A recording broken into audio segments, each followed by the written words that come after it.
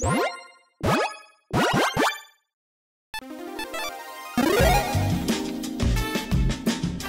and welcome to the Commander's Quarters. I'm your host Mitch, glad to have you here. Here at the Commander's Quarters, we're all about Commander on a budget. Today we have an episode of Commander's 2 Cents. On episodes like these, I give you my own personal take on topics about the format in general and current news.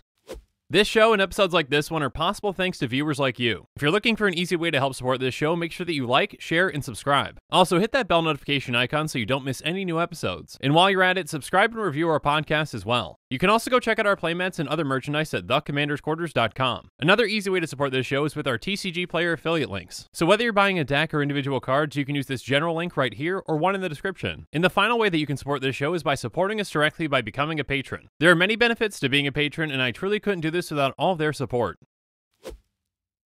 So recently I gathered a ton of data from EDH Rec on Commander decks and costs and some other things too. If you want more background on that, go ahead and check out my episode on the cost of your Commander collection where I go about it in more detail. Anyways, after examining the data, I've got some pretty interesting findings. So on today's episode, I'm going to reveal some of those findings to you. So on today's episode, we're going to talk about the most expensive color in Commander. And to do that, we're going to evaluate what the most expensive Commander deck color is. To do this, we're going to look at the average deck cost for each color. The average deck cost is going to be the average of average deck costs for commanders that have 100 or more decks on EDH Rec. Essentially, this average doesn't take into account how many decks each commander has, so basically no costs are weighed. So if a commander has exactly 100 decks, its price has the exact same weight as one that has thousands. Basically, I don't want an expensive and popular deck to really just throw off the data. So basically what it boils down to is that I'm looking for this. If you were to pick a monocolor commander at random, around what could you expect to spend on them based on their color? Now before we start, let's do a quick experiment. Either do this in your head or write down what you think the order is. What colors are going to be the most expensive and which are the least? And now I'm going to wait till you're done with that. Okay, that's enough time, let's get going.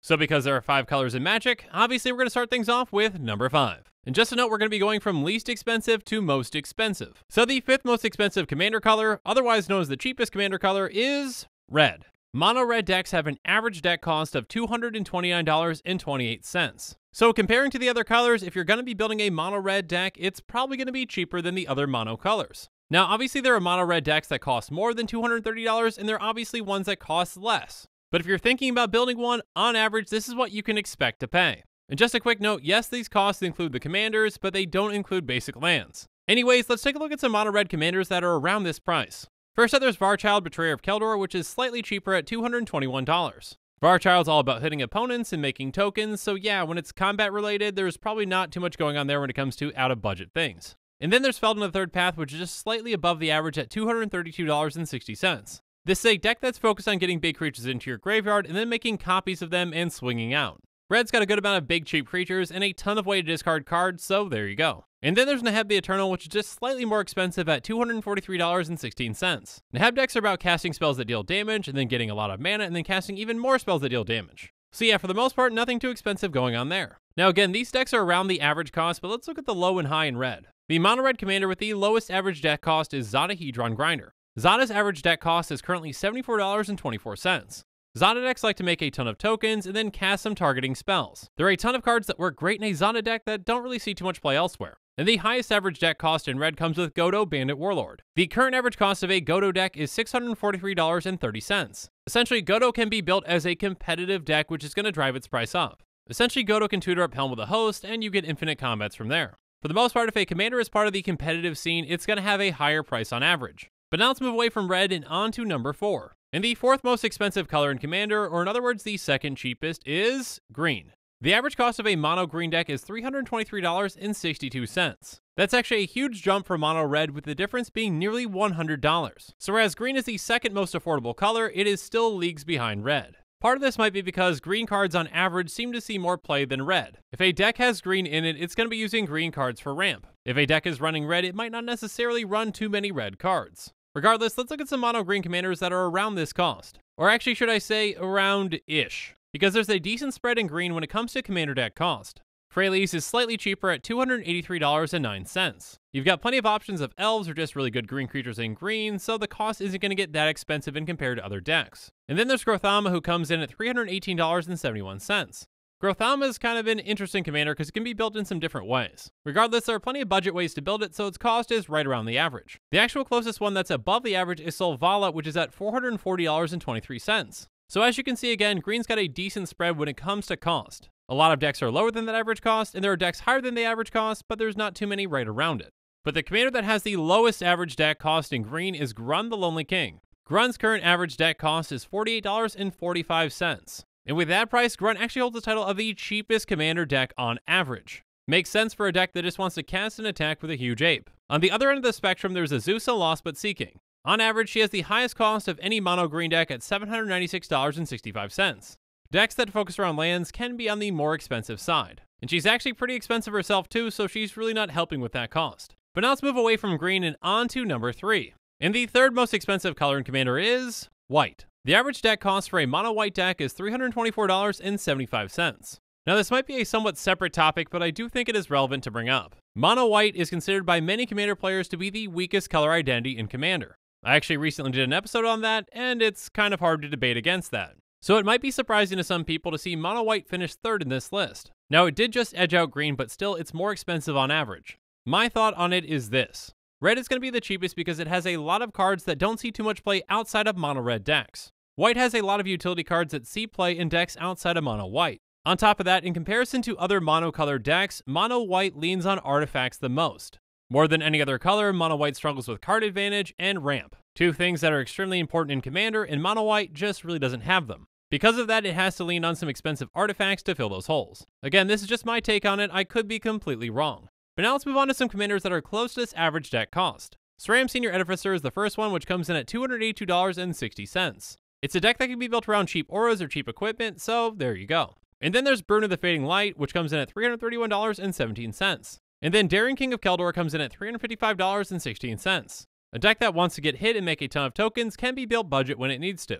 But now let's talk about the low and high end of mono white. The mono white commander with the lowest average deck cost is Odric Master Tactician. Currently, its average deck cost is $135.40. Interestingly enough, that's a lot more expensive than mono red or mono green's lowest. And then it's also interesting to look at the high cost. Nahiri the Lithomancer has the highest average deck cost for mono white at $486.61. This is a lot lower than mono green and mono red's highest. So basically the lows and the highs of mono white sit in between the lows and the highs of mono green and mono red. Again, let me give you some speculation on that really quickly. Mono white decks lean heavily on artifacts. So the lowest cost deck like Odric still might have to use some of those expensive artifacts to actually make the deck run properly. So the lowest average cost is still going to be higher than mono green and mono reds because those colors don't lean on artifacts as heavily. The high end for mono white though is also lower too. Like I mentioned before, mono white is considered to be the weakest color identity.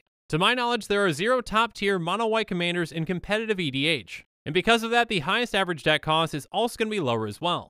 Again, these are just my thoughts on the matter, and I could be completely wrong, so take them with a grain of salt. But now it's time for us to move on from white and on to number 2. And the second most expensive color in Commander is blue. Mono blue decks have an average deck cost of $358.50. Many Commander players consider blue to be one of the most powerful colors in Commander. You get access to some of the best draw spells, counter spells, and extra turn spells too.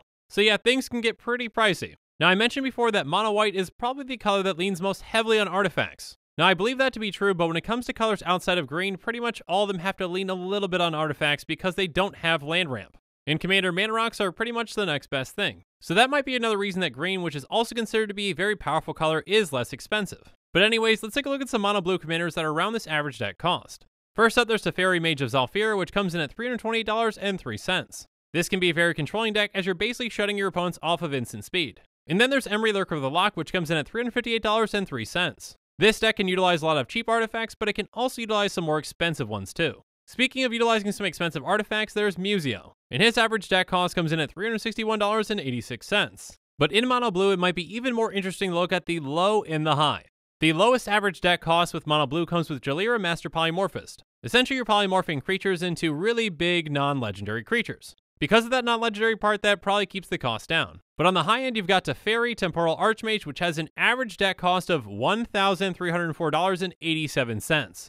Teferi can be built competitively, and yeah, it's a really expensive deck. This is the biggest gap by far between the low and the high that we've seen today. And yes, there are definitely some mono blue commanders that are on that more expensive end that might pull that average deck cost up. But blue is still not the most expensive color. Now, through process of elimination, you've probably already guessed it, but let's move on to number 1. And the most expensive color in Commander is black. Mono black decks have an average deck cost of $365.90. Again, like blue and green, black is considered to be one of the most powerful colors in Commander.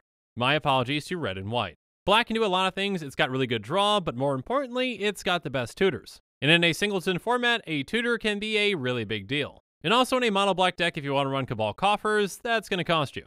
There are a lot of reasons why black is an expensive color, but let's get into the commanders. So some commanders that are right around this average deck cost are Demon Lord Belzenlok, Skithrix the Blight Dragon, and Drana Kalastria Bloodchief. Belzenlok currently comes in at $354.93. And then Skittles, everyone's favorite Infect Blight Dragon, comes in at $369.65. Drana comes in just above that at $376.02. And as a deck that cares about a lot of mana, you can bet that that's running Cabal Coffers. Now when it comes to the low and the high cost, there is a decent gap. Shirei Shizo's Caretaker takes the low with $110.58. A deck that's built around a ton of creatures that have a power of 1 or less, yeah, that can be pretty budget. And then the most expensive mono black commander is Chainer Dementia Master at $580.08. Again, a deck that cares about generating a lot of mana is probably going to be expensive in mono black. It's also going to be running a ton of pricey creatures to reanimate too, so there's where you get the cost. Now you might think that we've got to be done because we've gone through all 5 colors, but we're not.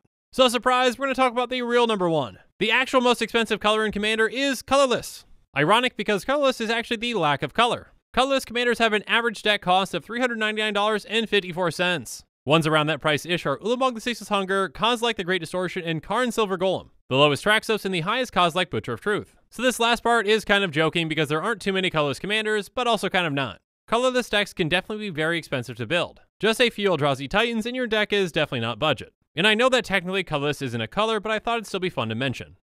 And with that, the show is coming to a close, so it's my turn to hear from you. So in the comments below, let me know if you guessed this order correctly or if the order surprised you. And make sure you're following us on social media for more updates and sneak peeks on future episodes. Again, a huge thank you to my patrons who help make this show possible. I truly couldn't do any of this without your support. If you want to support this channel directly, consider becoming a patron. There are many benefits to being a patron, including being able to vote on future commanders for deck techs. There are even tiers where you get your own personalized deck tech dedicated to you. You can check out all the Patreon tiers and rewards at patreon.com/commandersquarters. If you haven't already, make sure that you like and subscribe to the channel. Here at the Commander's Quarters, we're all about budget Commander. So while you're at it, go ahead and check out some of our other types of episodes. And with that, I'm out of here. Thanks again and have a good one.